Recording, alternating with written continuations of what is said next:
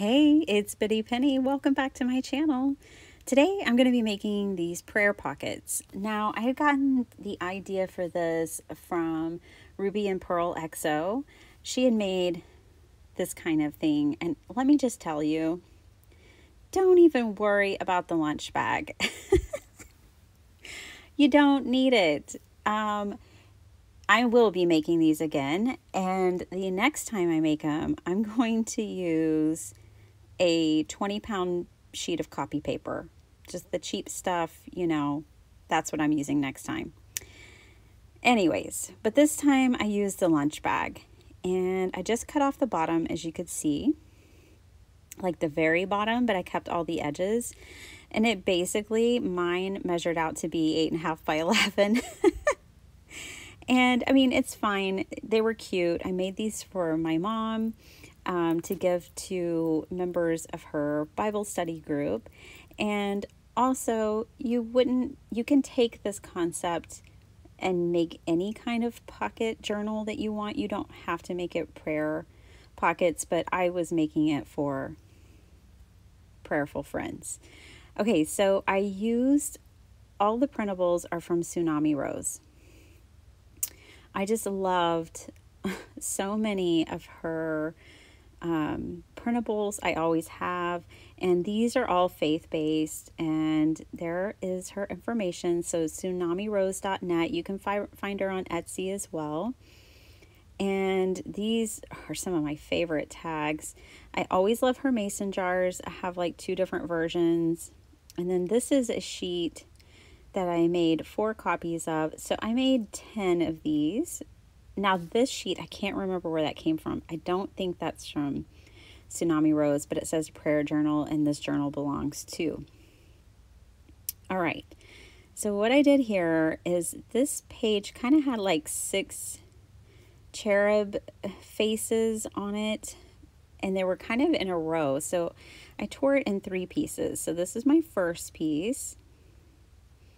And I'm putting this at the top edge of the outside of the journal. So I turned this over because I had scored it. Now, after I got going for a bit, I definitely kind of went with certain measurements so I can make sure that my little file folders would fit in and things like that. But I didn't show you that because this process is really just about being free. So you don't, unless you have something to fit in there specifically like I did, you wouldn't have to worry about the measurements. You're just kind of making like a brochure fold, right? So a trifold. And then we'll add pockets, making it a small little journal. So I just wanted to make something that her friends could put in their purse, take with them. They could put it in like maybe their Bible case or whatever. Like, I feel like the more Bible study, it's easy to start accumulating lots of books when you're studying the Bible, and it can get kind of cumbersome, I feel like anyways. And so I wanted to make something just small and simple and beautiful. So that was kind of my goal in making these.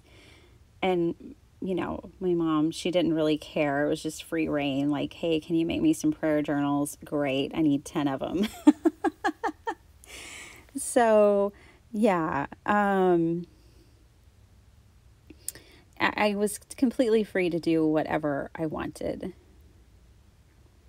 So I used some hymnal pages, and really I didn't measure much. I just kind of used my ruler and teared things here and fit them there and made everything kind of work. So as I would add a layer, I would go back and reinforce those scores. And so that's what I was doing there, is just reinforcing those score lines after adding new paper each time. And I'm making sure all my folds get done well. One thing because I had been out of the game for a while of making junk journals and things like that. A couple of years I went without making any junk journals, really. And I'm rediscovering that, like, you should really let your paper dry when you glue it down before you start folding, because then it gets a little wonky if it's still wet. Just something I've been reminded of. Okay, so I folded that up about 2.5 inches. I had all these scraps. I mean, look at all this paper. So I made a ton of little golden books for my craft fair, and these are the scraps that I have left over, which I don't mind at all because they are exactly 4.25 by 12. So I can easily cut these and have 2 card fronts from each scrap, or I'll use it in projects like these. And it made a great cover for the inside of the little prayer pockets.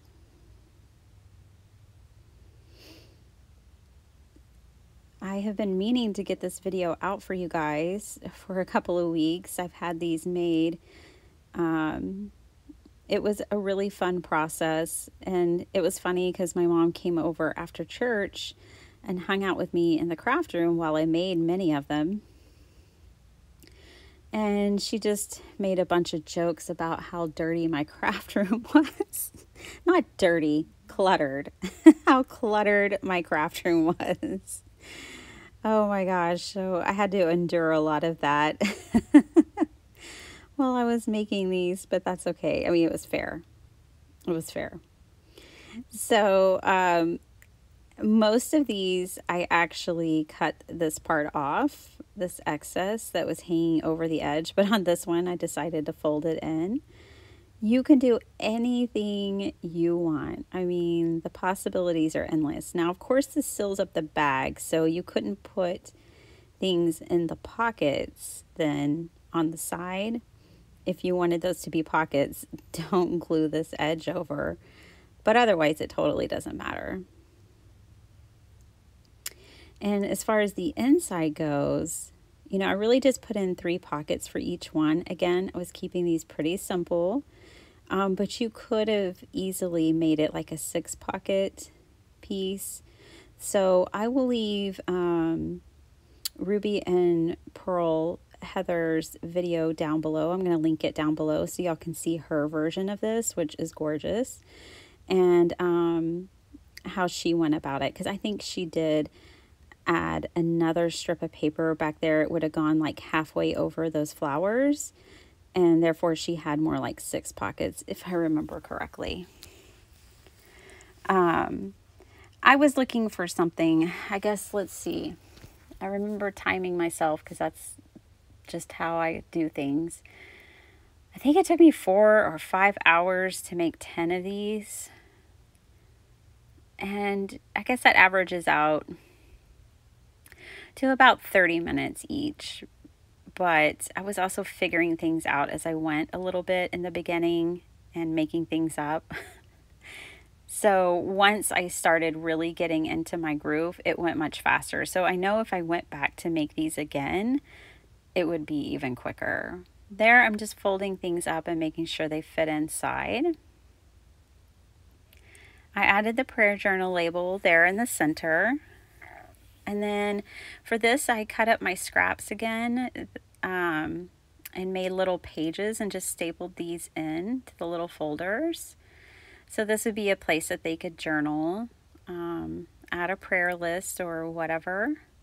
So that went in each one, and then I cut up the postcards in these jars and put a label and a postcard and a jar in each one. I did do a little bit to the label. I just punched a hole in it and added twine. And then I used my crocodile and I punched and added a rivet to each one. I believe that's what they're called. And I happened to have some pastel colored ones, and they were just perfect for these journals. So I added that in. I just wanted the ribbon that I tied on to be held on sturdy. I brought in my glue gun and my wild buttons that are big and unique, and each one got a different big button to wrap the cord around.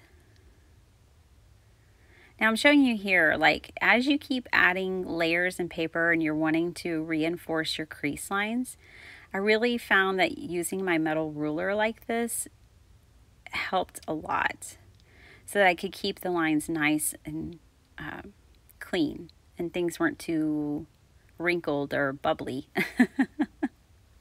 So I wanted to show you guys that.